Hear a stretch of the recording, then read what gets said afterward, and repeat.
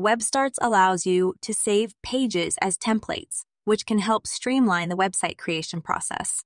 By creating a custom web page and saving it as a template, you can easily reuse the layout on other pages within your WebStarts account. Here's how to save pages as templates with WebStarts.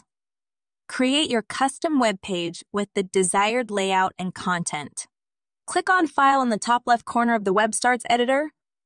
From the drop-down menu, select Save as Template. The template is saved and can be used to create a page on any website within your WebStarts account. To use the template on a new page, select File, the Click New Page, then click the Create from Template tab. From the page templates, select the one you want to use. Click Create Page, give your new page a name, and click the button labeled OK.